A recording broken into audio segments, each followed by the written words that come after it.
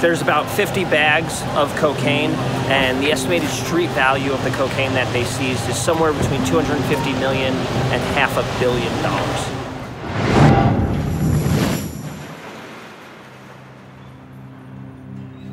America's public enemy number one in the United States is drug abuse. In order to fight and defeat this enemy, it is necessary to wage a new all-out offensive.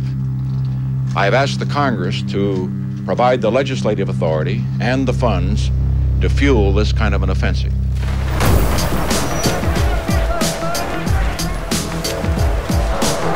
The war on drugs is now in its fourth decade. What began as a domestic government policy has now shifted towards a global strategy as America became the largest consumer of cocaine. In response to that demand, Colombia emerged as the world's primary supplier of cocaine. At the height of its operations, Colombian cartels were producing 80% of the world's coke. The word cocaine itself had become synonymous with Colombia. Then, backed by US funding and military support, the Colombian government declared its own war on drugs. And the cartels responded by killing judges, police officers, and civilians. The violence became so bad that the US even further increased its efforts to combat narco-traffickers in Colombia. You know, over the last couple of decades, we've spent a lot of money and expended a lot of resources fighting the drug war, and felt like we were getting nowhere. And then President Uribe was elected, and he had the political will and the strength to actually fight the fight to the nth degree, and it was incredibly successful. And now Colombia is one of the shining stars. But before we break out the champagne bottles, the production has shifted from Colombia to other places in the region like Peru. This is the classic example of something experts call the squeezing of the balloon effect. You crack down on drugs in one country, and it just pops up somewhere else.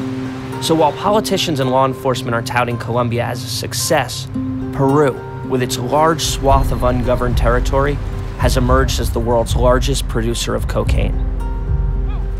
There are now over 60,000 hectares of coca plantations in Peru, capable of producing up to 340 tons of cocaine every year.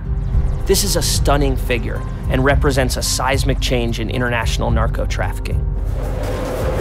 I'm at the headquarters of the Peruvian Police Force's Special Operations Command. Behind me is the largest seizure of cocaine in Peruvian history. It's 7.7 tons.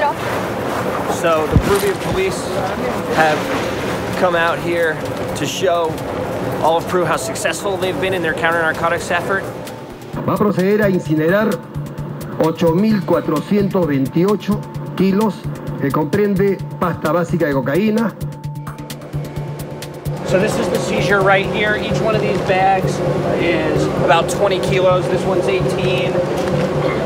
This one's also 18 kilos. And they take these drugs right here, this cocaine right here, and they throw it in that incinerator, burns it up in smoke.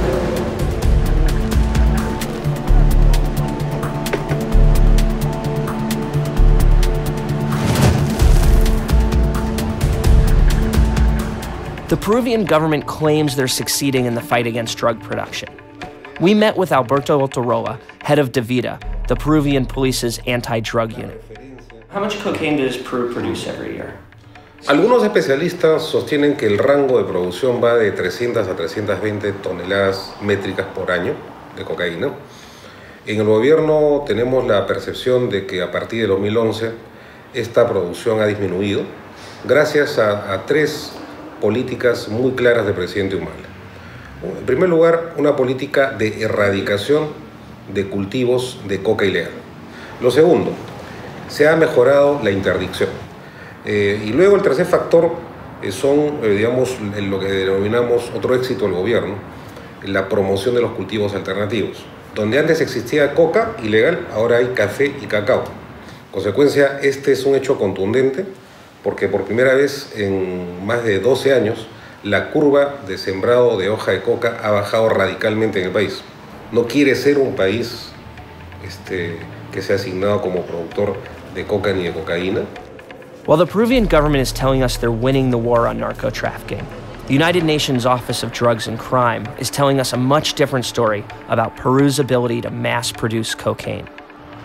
Up until the mid-90s, the cocaine paste produced in this country was mostly being taken to Colombia for processing through an air bridge. Since then, the production is taking place primarily in the country. We're looking at a business which has employed 50,000 families, but we're looking not only at families involved here, we're looking at towns that have basically been created to support, at the service level, a lot of the production. The UN has been tracking production throughout the jungles of Peru, but they've also been looking at the distribution routes using aerial surveillance to find clandestine airstrips in a prime coca growing region known as the VRAI. The airstrips are used to smuggle drugs from the VRAI to the world. We're looking at some of the coca areas in the VRAI. These are aerial images that we're taking as we fly at about 1,000 meters altitude. We're looking at landing strips that were recently made. The bush has been cleared. You've got tracks here that are between 600 and 700 meters. So you're looking at 2-engine planes possibly leaving from this area. As a matter of fact, back in 2011, while we're doing the monitoring work, we picked up 9 landing strips, they're not legal. A year on afterwards, we were already up to over 50. And in 2013, we're up to almost 70. The VRAI is a fertile region in the center of Peru. It's estimated that there are more than 26,000 hectares of cocoa farms in the VRAI, capable of producing more than 200 tons of cocaine every year. The VRAI is now a centerpiece in the government's war on drugs.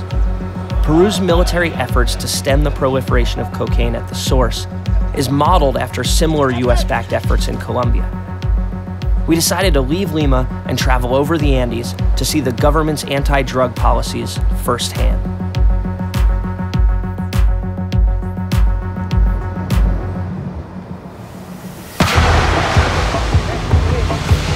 Fighting drug trafficking in this region is just a game of cat and mouse. You build an illegal airstrip in the jungle, the authorities find it, they disable it, build it somewhere else.